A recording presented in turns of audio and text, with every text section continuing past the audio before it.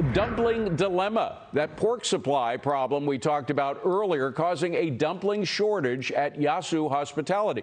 President of Yaso Hospitality Group, Zhang, joins me now with more on all of this. Good to see you. We wanted you earlier in the show, but thank you so much for making it in. I know traffic in New York is getting tough, which I guess is good news, but the shortage of pork is causing you a serious problem. How severe is the shortage?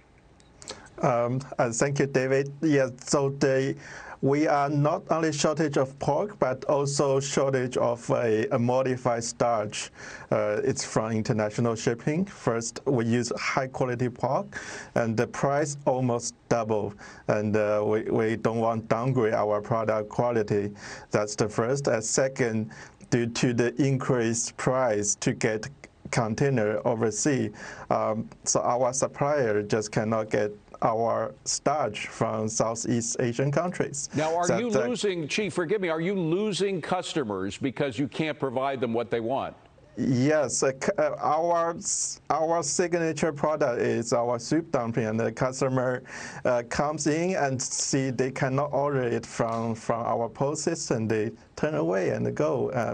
I'm very sad to see this, but we can do nothing. But we cannot get the good quality, good price pork and the starch.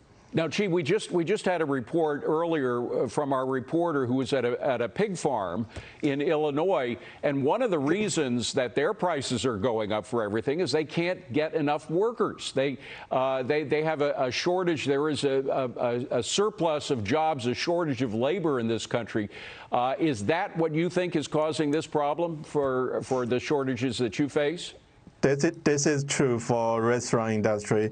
We've been hiring, and no one even want coming to do an interview, and it's tough. And we even increased the minimum wage, increased minimum pay to $16, $17. Nobody want to come even for interview. You have a minimum pay of over $15 an hour, and you still can't get the workers. Do you know why? Is it because of all the money that they're getting paid by the government in unemployment insurance?